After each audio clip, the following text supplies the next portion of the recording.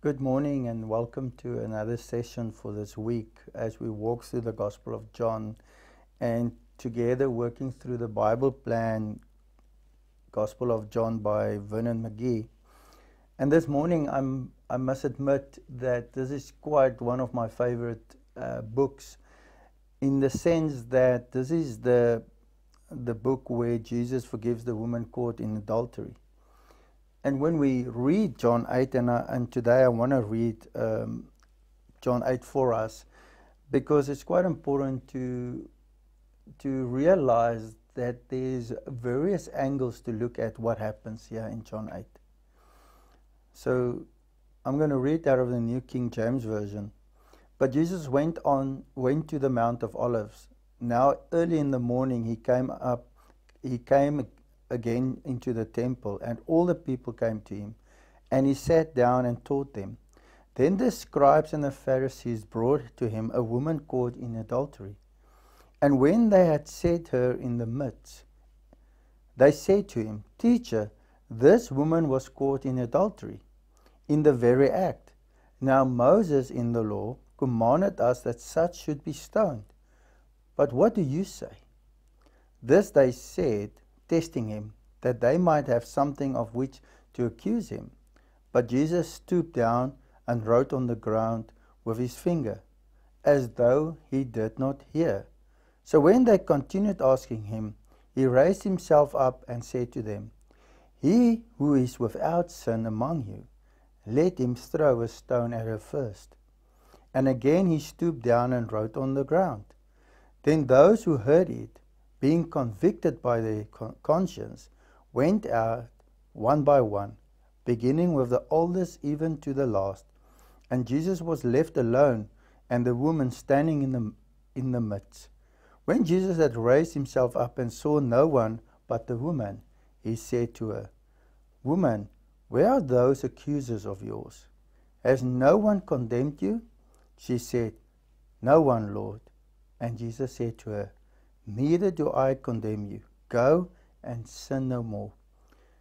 Then Jesus spoke to them again, saying, "I am the light of the world. He who follows me shall not walk in darkness, but have the light of life."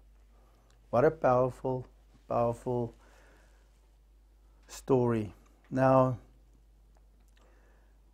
we always look at the woman and the fact that Jesus forgave her. But I want us to look at a different angle.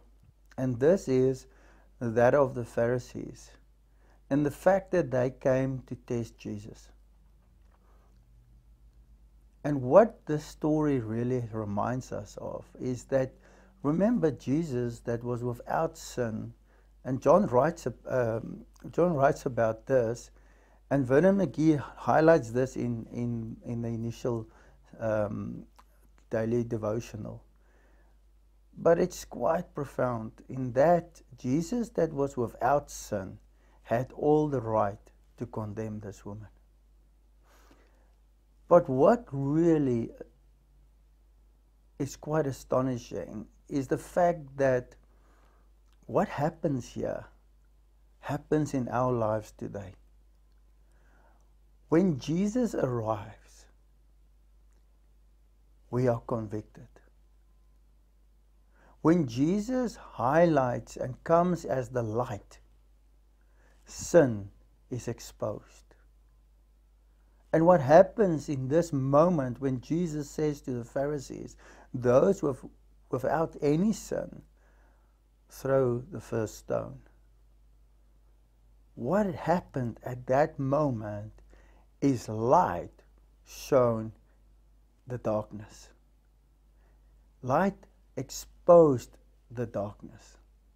Light convicted the darkness. And when we're in the presence of Jesus, we tend to not always want to be confronted. And a lot of times we stay away from the intimacy with Jesus because we are concerned, we are afraid that we will be convicted. We are afraid that we would be called out, wanted. But Jesus is the light. And the light has come to set us free. And this whole passage, this woman caught in the act, Jesus that is without sin did not condemn.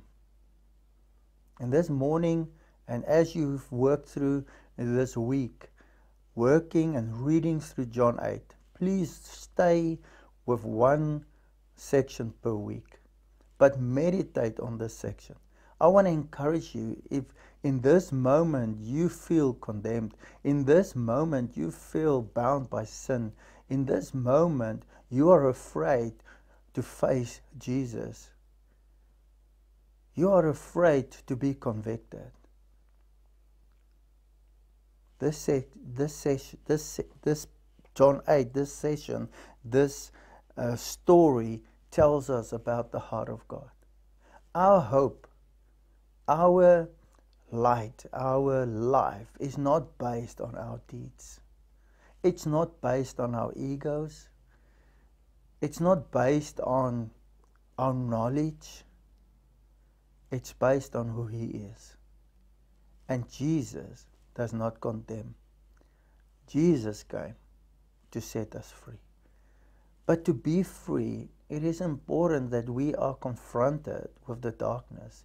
It is important that we recognize our sin, so that when He talks to us in love, He can say to us and we can hear, do not sin anymore, but go in His peace and in His light and in His love. The Pharisees couldn't throw the stones. The religious leaders couldn't throw stones. And maybe in your life, because of religion or tradition or lawfulness of people, lawlessness, you might have been placed in come to a position in your life that you do not feel worthy. You feel that your sins are too big for Jesus to forgive. You feel that His love is not sufficient. This morning I want to tell you, through the testimony of this woman, the testimony of what Jesus has done, that as light, yes, His light does show you your weaknesses, does show you your sin. But when we come to Him and we acknowledge our sin, we repent our sin, He sets us free. He does not condemn us. If we continue in sin, we will be condemned. So let this week be a week when you read through John 8, where the love of Jesus, the hope of the world, the embrace of His presence touch your heart as you entrust Him with your life. Entrust Him by laying down your life to take on this life of light which He is. Be encouraged in this week. Be encouraged amidst the challenges that you might be going through, that Jesus is our light. And daily let the Holy Spirit guide you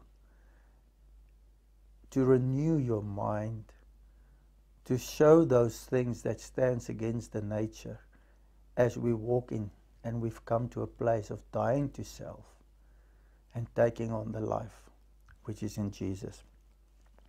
Jesus proclaims, I am the light of the world.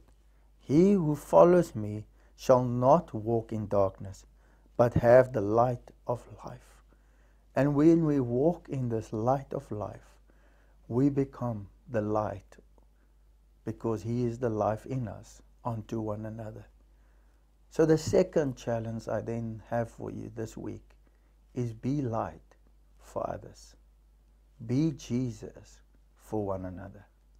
And be encouraged that no matter what you have done, Jesus loves you and desires for you to find life and light in Him. Have an awesome week. Thank you.